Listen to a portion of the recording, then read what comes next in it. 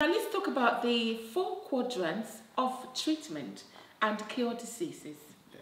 So this is also another important concept within the book itself, called the 4 quadrants of treatment and, 4 quadrants of treatment cure, and cure of disease. treatment. So Or cure of diseases. of diseases. Yes. Did I say that right? Yes. So 4 quadrants of treatment and cure of diseases. Cure Yeah. of diseases. Cure of diseases. Yes. So this is a very interesting concept. That Very interesting. there are so many diseases nowadays, and it's very important for you to have understanding of this concept, because when the doctor is telling you that your disease is being treated, so you need to understand whether the disease, the goal of the treatment, is it to cure or to treat or not to treat at all. This is what the whole 4 quadrant is about. Quadrant A1 is regarded as disease with treatment options and cure, meaning that you see your doctor, then they give you treatment, and then you get cure. For example, if you have infection, chest infection or pneumonia, you receive antibiotic, and then the infection disappeared. So more or less you are cured. And then there is A2, which is the left side quadrant, which is disease with treatment options but no cure. And this is where categories of chronic disease So that's lie. like a cough. For example, if I read you a bit there that if you have diabetes. I haven't got diabetes. Okay. I've got a cough now, but it's off none. Okay. If someone has diabetes, Yeah. no, it's okay. I'm just saying, no. Let's go on. I'm going to cut that. Okay.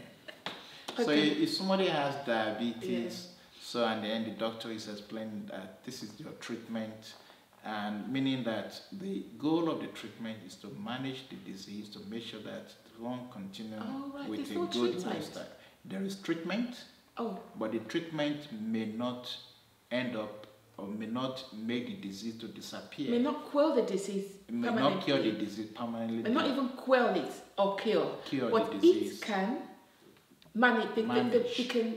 person can manage it and reduce symptoms. Yes. So that's the second one. And reduce complications. Okay. Yes. So this, for example, you have disease like Parkinson's disease or neurological disease, heart disease, or even liver disease. Some of them are not cured, but they require treatment. So on the right side of the quadrant, you have disease with no treatment option but self-cure. For example, if somebody has viral illness affecting the bowel, causing gastroenteritis, the doctor will just say, okay, take some medications or just drink plenty of fluid, and it will go itself, because evidence has shown that there is no need for any antibiotic for that. And there is also those with no treatment option and no cure. So, for example, a lot of new hereditary disease affecting the brains, at the moment they have no treatment and no cure. So that's what the quadrant is all about. It's a book with beautiful information that can really help someone guide, like a guide that can help someone control, habits and patterns of health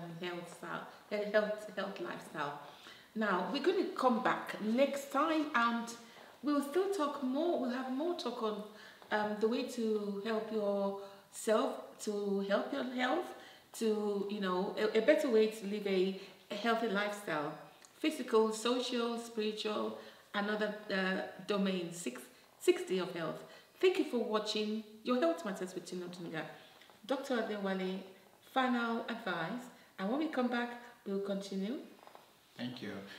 Basically, the book is very important book, and if you need a copy, it's available on amazon.co.uk or amazon.com or any other bookstores worldwide, and you get a copy over there.